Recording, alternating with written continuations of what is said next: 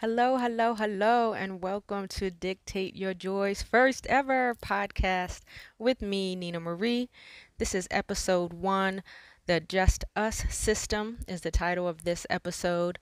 And I wanted this to be my first episode because it's as I'm recording this, it's Mother's Day weekend 2021. And a year ago, Mother's Day weekend 2020, I was led to share a poem called He Can't Hear Me, which was inspired by the emotions and fear that my son lives with being a black boy in America.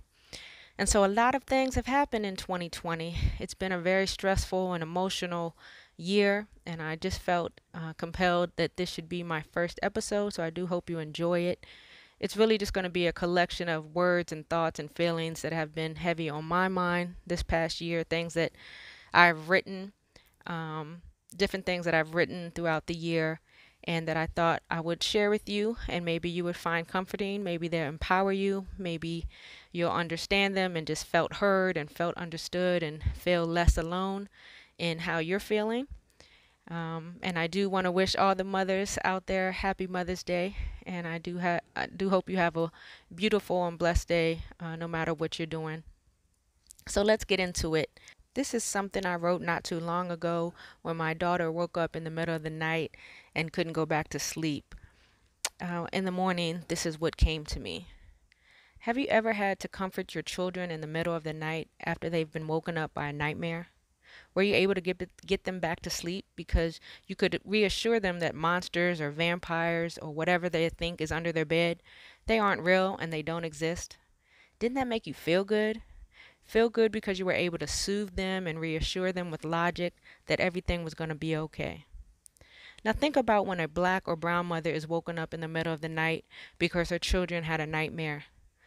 That the police or who that the police, who are supposed to protect and serve, had shot them in the back, or killed their aunt or their friend in her home in the middle of the night, or chased and shot their cousin while he was out jogging in broad daylight, or kneeling on their father's neck for 8 minutes until he died, seemingly without remorse and a bit proud, in fact, or being shot while playing in the park all alone with their toy gun. Or they dreamt about their older brother being shot while trying to walk into his home with his Subway sandwich. Or. Sadly, the list of how your children might wake up scared goes on and on. But in those cases, you can't soothe them or comfort them with logic that these things don't exist, because they do. Sadly, horribly, they do. Mommy, they hate me, they fear me, but they don't even know me. And I don't even know them. Why, Mommy?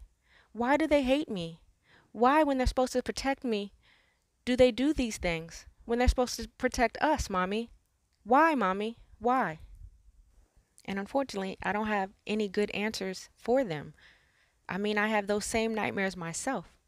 So all I can do is love on them, hug them, and hope that my love is soothing enough to have them fall back to sleep.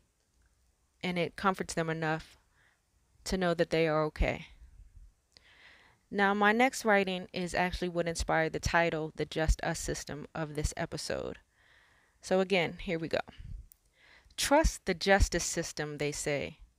But what they won't say, or what they don't say, or turn a blind eye to, it's the just us system, not the justice system.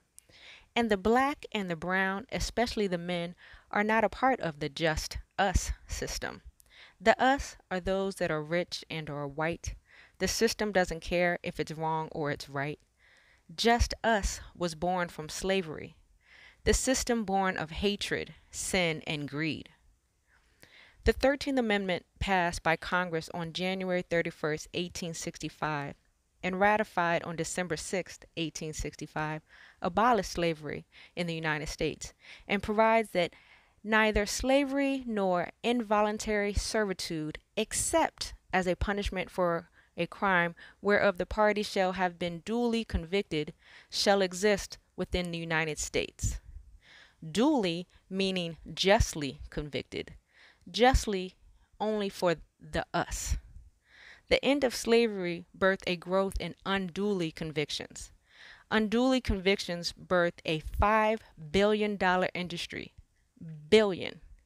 Numbers over names. Names make us human. Numbers equal money. Money overrides morality.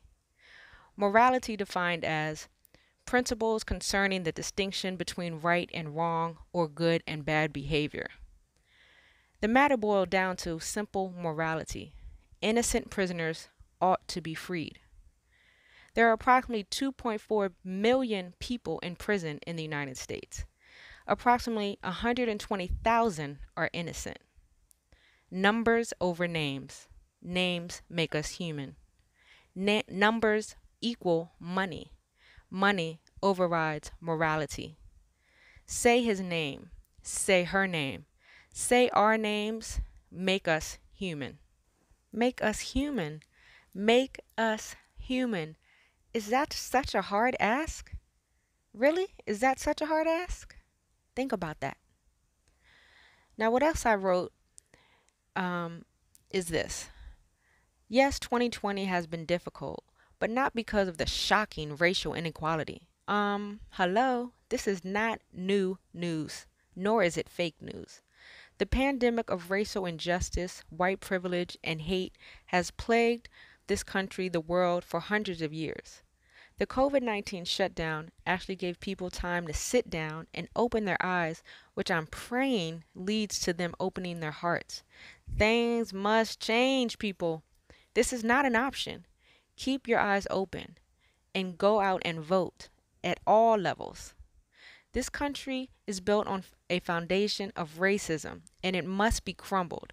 This is not something that can just be tweaked. No, the system needs to be rebuilt. For growth to occur and be sustainable, the foundation has to be strong, has to be built from equality, from love, from truth, and justice, true justice for all. Now, this is something else I wrote when I thought Trump might be reelected.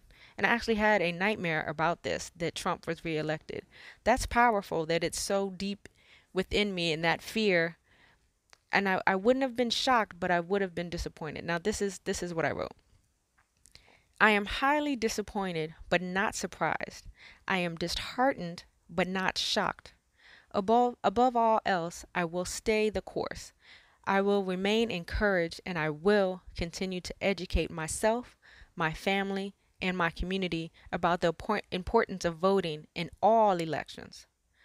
The disease that is racism, our sick and disgusting justice system, our failing educational system cannot and will not be cured or healed swiftly. We must continue to fight.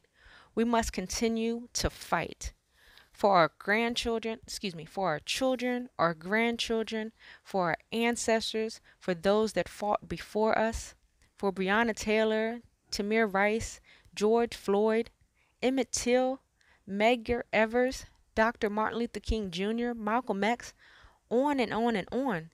And we must fight for ourselves. This doesn't mean stop that Trump was reelected. This means go harder, go stronger, go wiser. Yes, it's hurt. Yes, it hurts. Yes, it's tiring. It's okay to cry and yell and cry and yell and pray and shout. Keep your eyes open.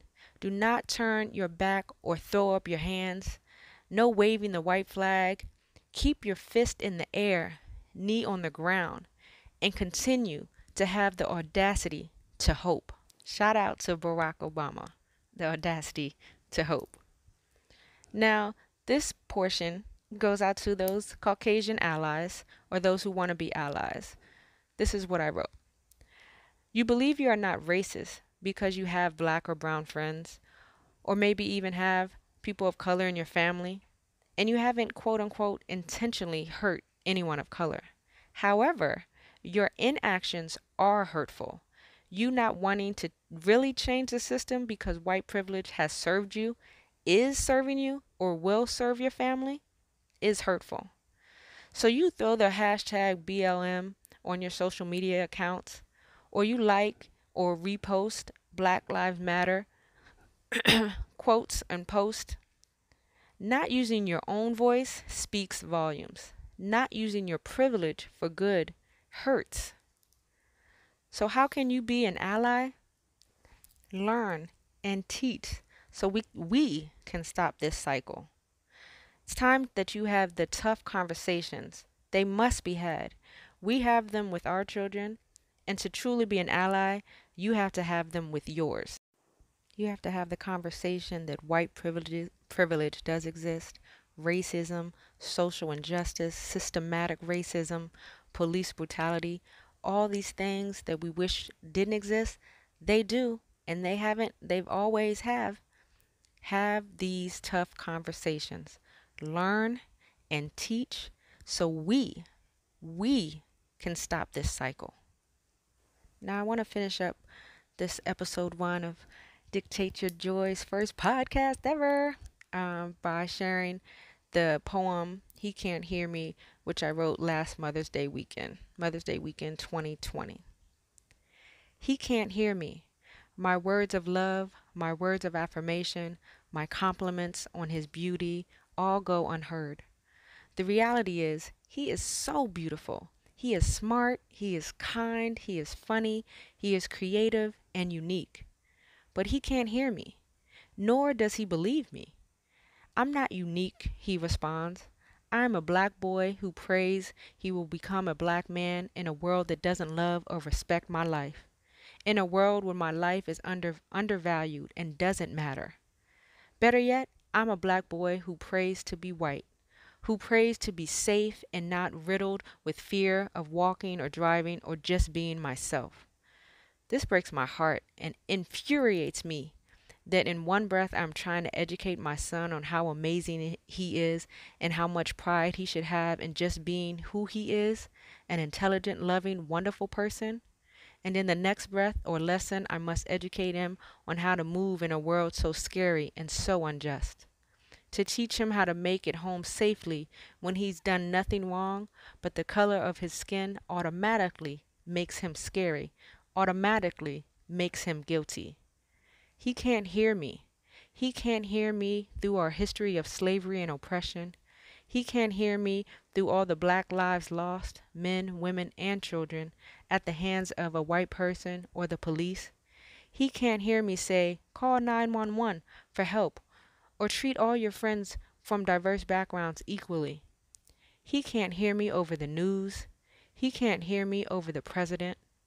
My son can't hear me over his fear, and I can't seem to love him loud enough.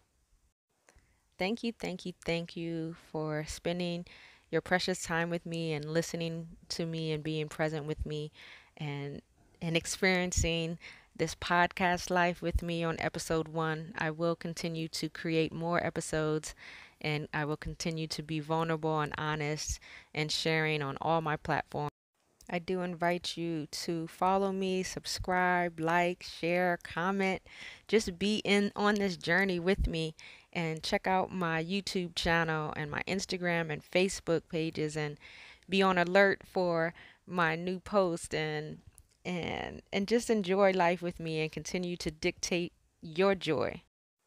Be well, be happy, have a great day on purpose, and happy Mother's Day. Peace.